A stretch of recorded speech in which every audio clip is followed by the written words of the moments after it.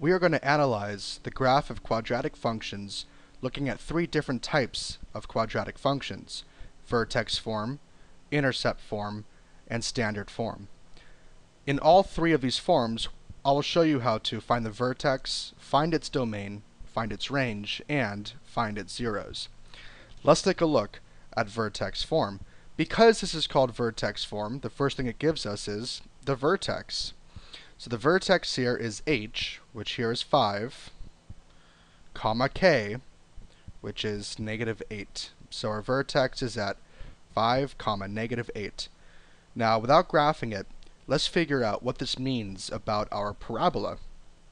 Because a here is 2, that means that our parabola is a little bit skinny and it's facing upward, like that. Which means that this vertex right here at 5, comma -8, that's a minimum. That's the minimum value of this parabola. Which means that the smallest that my y values can ever be, remember y is up and down, the smallest that y can ever be is -8, because this is -8 right here, and it goes all the way up to infinity. Now x can be anything. So already we have, just by looking at the vertex and thinking about our a, we have figured out three of the things that we wanted to find. The vertex is 5, comma -8. The domain is all reals because x is not being bounded here. X can be anything. And the range is that y has to be greater than or equal to -8. The reason is because -8 is my minimum and y can be anything above that. And we know that because our parabola is facing up from this 2 as a. Now the next part of this is to find the zeros of this parabola. And the zeros of a function are where the function is equal to 0. So all we're going to do is we're going to take our function f of x, which is equal to 2 times x minus 5 squared minus 8. And we're going to set this equal to 0, because that's how you find the zeros. You set your function equal to 0. We'll add 8, so we have 2 times x minus 5 squared is equal to 8. Divide both sides by 2, so we have x minus 5 quantity squared is equal to 4. We can solve this pretty easily by taking the square root of both sides, and of course we have to remember to put a plus or minus in front of the square root on the right-hand side. So we have x minus 5 is equal to plus or minus the square root of 4, which is just 2. So x equals 5 plus or minus 2. This means that the zeros of this function are at x equal 5 minus 2 gives us 3, and 5 plus 2 gives us 7. So we have now looked at all four parts of this function. And if we were to graph this function, according to Wolfram Alpha, it looks like this, where our vertex is at 5, comma, -8, which is down here.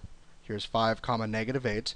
And you can see that y is everything above -8, including -8. And x goes off to the right to infinity and off to the left to -infinity. Furthermore, we can see that the zeros, those are the x-intercepts. We have one at x equals 3, and we have one at x equals 7. And that is the full analysis of this parabola. Now let's take a look at intercept form. Why is this called intercept form, you might ask? Well, pretty simple actually. Because it's written out so that you can solve the x-intercepts, which are the zeros, really easily. Remember that the zeros are the values of x when you set your function equal to 0. Well, already just by looking at this, I know what they are. My zeros are x equals 3, because that would make this factor 0, or 7, because that would make that factor 0. Boom, already got the zeros. Now define the vertex. The vertex is not that tricky to find if you know the zeros. Check this out. Here's 3. 1, 2, 3. Here's 7. 4, 5, 6, 7 over here. So here's 7. Here's 3. Because we know that our parabola is symmetric, that means that our vertex lies somewhere in between 3 and 7. Not just somewhere in between, exactly halfway in between.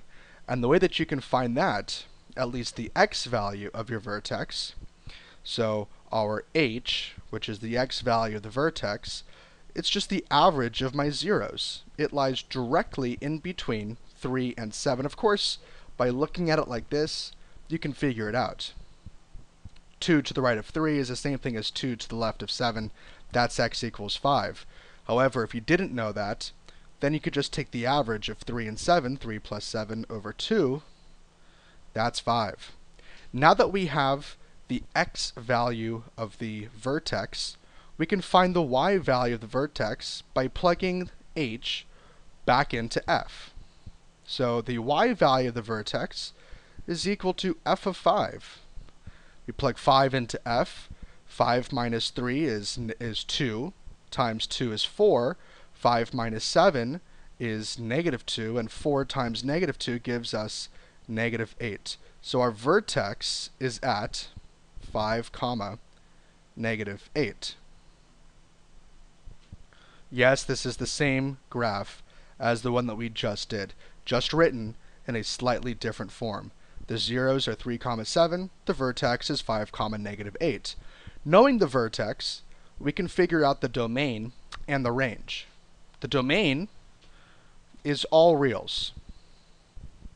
X can be all reals, mainly because x can be anything. There's no restriction on what x can be. However, there is a restriction on our range, y.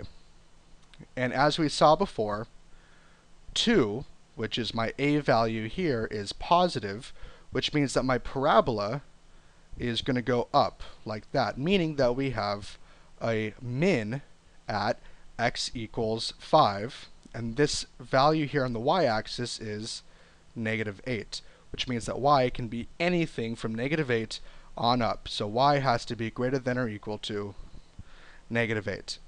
And this is the analysis of a function written in intercept form.